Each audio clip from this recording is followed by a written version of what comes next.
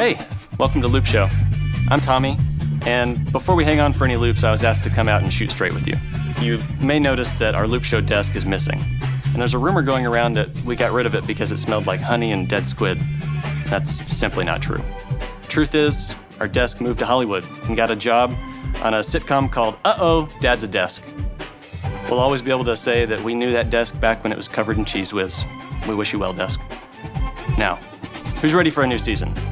Hang on for the loop! 3, 2, 1. Liftoff. We have a liftoff. I'm Ricky. I'm Jamie. And, you're trying on a new style, I see. Oh, this. Yes, I've been watching old episodes and I see how great you look in hats, obviously. So you influenced me to start wearing more hats. That's such an honor, Jamie. I didn't know I had influence. You do and I do. We all have influence. But are we all influencers? Ooh, good question. Let's take a look at this.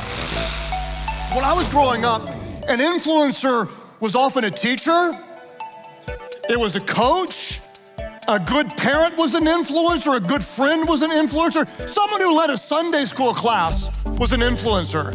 And today, unfortunately, culture has hijacked the term and many people say, well, an influencer is a celebrity, is a content creator, is someone who's amassed a great number of followers on social media. What I want to try to do today is I want to try to reclaim the word influencer.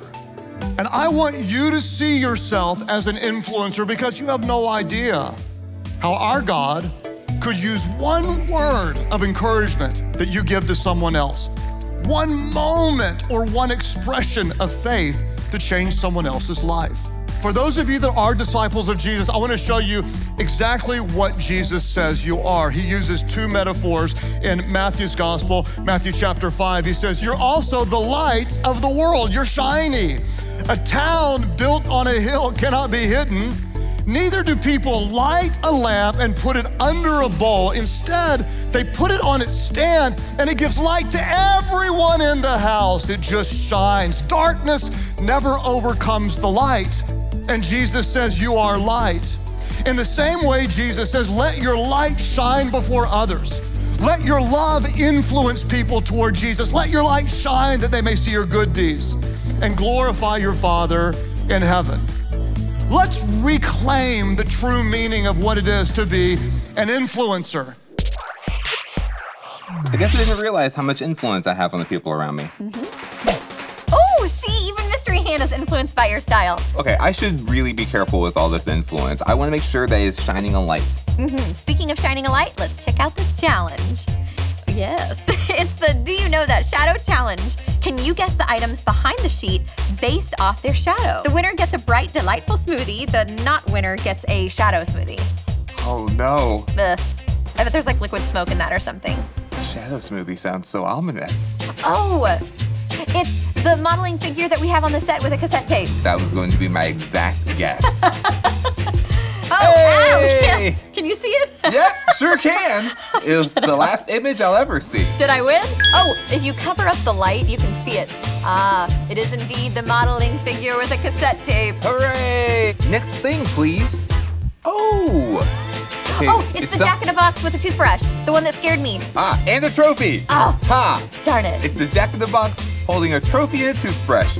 I was gonna make an additional guess, but haha, Hey! I recognize that guy. No, He scared me. Know thy in me. All right, so we are 1-to-1. You have a 1-to-1. point, I have a point. I have to be faster than Jamie. Okay, I'm gonna wait. I'm gonna wait for a full rotation. Okay. It's a coconut with a little arm crutch in it. Oh, Jamie, I think you need to really look at what coconuts look like. Or a beanie, a little beanie. Or it's a coconut. I'm gonna say it is fishing bait inside of a vase. Fishing bait inside of a... I feel like I can't give up on the coconut now. So. If it's a coconut, I will I'll just say scream. So coconut. let's see. Is that a coconut? It's a coconut! It's a coconut with fishing bait. What are the chances? I don't think I've been more angry. Let's see that next slide. He's so angry. There's a coconut. Apparently coconuts can look like whatever you want it to look like. There's chicken feet. This is a fashionable chicken dinosaur. Chickasaur. Thank you. Yes. And it is wearing a feather boa. I'm gonna stick with my American bald eagle with a bit of pine tree. My final guess is it is a bird and or relating to a bird. Show me that bird. Oh, It's an owl with a duster. Okay, so since I said it first, now that the sheet is up and neither of us were wrong. Point. No. Oh. I said a bird of any kind. And I said feather boa and feathers. So the panel of judges have ruled that I got that point on a technicality and mostly God's grace. So we're tied. We are Okay, tied. That's the we're important tied. thing. And this is going to be the tiebreaker. So show me that shadow. Oh, it is a flashlight with a fake rubber snake wrapped around the handle. It is a flashlight with a top hat. No, a teacup is a teacup. Oh, I think I've lost. Bring me my shadow smoothie. Show me that shadow. I won. He did. I won. Without a shadow of a doubt. Oh, that was good. So we all have influence, but how do we use it? Hey, what's up, Loop? My name is James, and today we're talking about influence, right? So what is influence? Influence is nothing new. It's using what you have, what you think, and who you are to get people to follow you. So imagine this. Imagine I just gave you a YouTube channel with 1 million subscribers, right? That's your audience. What would you say to them? What would you want them to do? How would you influence them? All right, now imagine I gave you one person that was going through a hard time. They were in need. What would you say to them? What would you want them to do? How would you influence them? So here's the deal. If you want to have influence or be an influencer, there is no one better to learn from than Jesus. Why? Because Jesus lived 2,000 years ago, and he still, to this day, has more followers than anybody on Instagram or on YouTube, right? 2,000 years ago. Those things weren't even invented yet, and Jesus still has the most influence of anybody in history. So Jesus was God in human form. That means he had all the power in the universe, but he never forced people to follow him.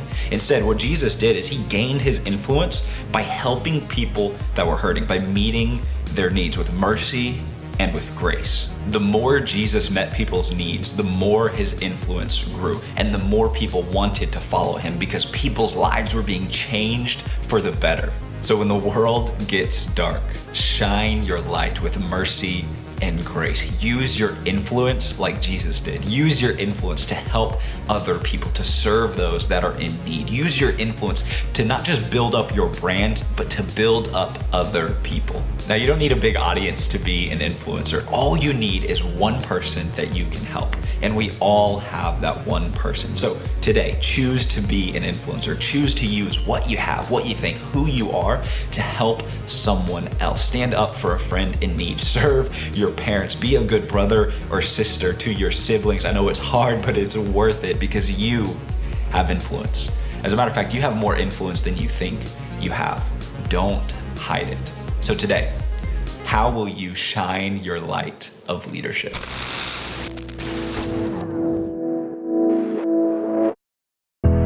You are the light of the world, like a city on a hilltop that cannot be hidden. No one lights a lamp, puts it on the baskets where no one can see it. Instead you take the lamp, put it on the stand where it gives light to everyone in the house. And shine your light, shine your light, so everyone will know where it comes from. You are the light of the world, like a city on a hilltop that cannot be hidden. No one lights a lamp and then puts it under baskets where no one can see it. The same way let your deeds shine out for all to see, so everyone will praise your heavenly Father. Shine your light,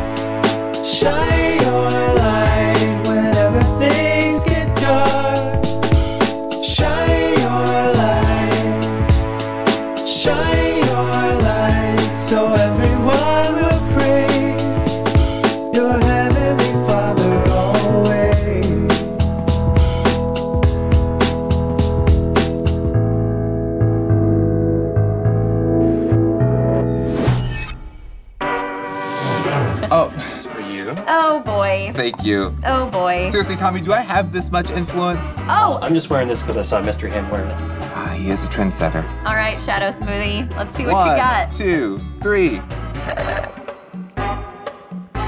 Oh yeah, it's delightful. It's kind of like a little sherbet. They just blended up beans and put it in a smoothie, guys. Now, It's starting to drip down the side. The beans are escaping. now, Jamie, explain to us what blended and smoothied black beans taste like. It's so gross. I'm like so sad right now. Would it taste better if you were drinking it from the coconut cup? That'll make me feel a little bit better. All right.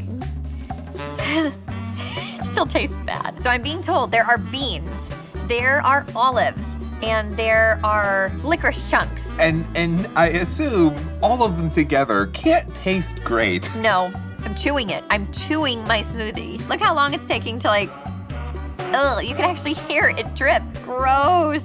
Beans for days. Turn it around, look at how chunky it is on the side. Oh, there's like a huge chunk of black beans here that I don't think got blended up very well. Hey, listen, Jamie, in solidarity, we will just drink Yeah? as much as we can for like 5 seconds, okay? Okay. Just in case. All right, 1, 2, 3. It's really sweet, you know? It's like almost too sweet, kind of. How about you, Jamie? Oh, no! Oh, Jamie, no! To spill the beans, how does it taste? It's really, really awful. You kind of have like got a little... Goatee? Yeah. I mean, if we're going for it. Go for it. I'm trying to, And now it joins your little chin beard. Look at me.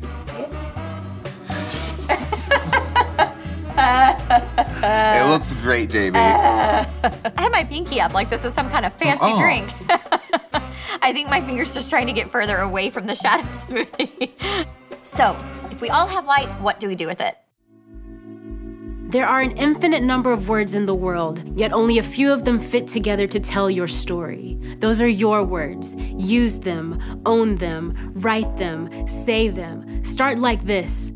I was, but God, and now. Tell this story. I was in the dark, but the light came for me, hunted me down, stared me in the heart and said, I dare you to find something better. I promise I won't let you down. Or maybe this is your story. I was exhausted, burnt out on religion, but the light came for me, and now I am free. Our story is incomplete without your chapter. Don't cost us your missing voice. We were commanded, let your light shine before others, that they may see your good deeds and glorify your Father in heaven. You see, we don't believe that good deeds just earn us a pat on the back. We believe good deeds actually shift culture. So we light up, switch on, go out, tell them.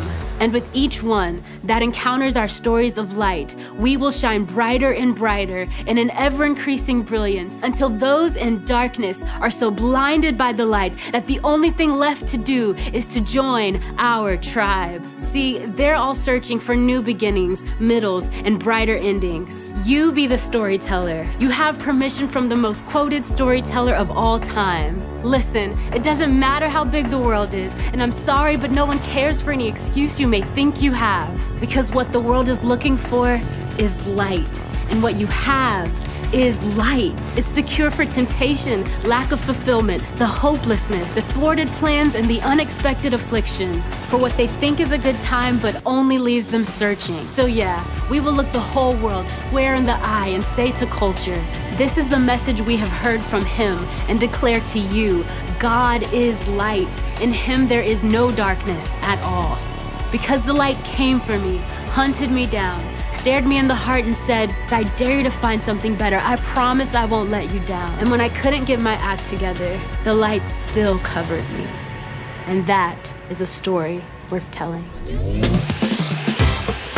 God is light, and you are the light of the... What in the world? Smoothie?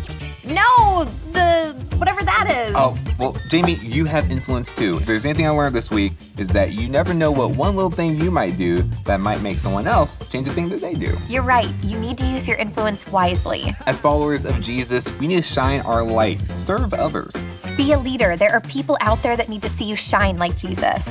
And until next time, Enjoy the ride! I did not pick up my smoothie because I am. No, you don't I want. know why to drink You it. don't want to slosh that around. Also, going back to the coconut thing. So, is Yes. that how coconuts grow in the wild?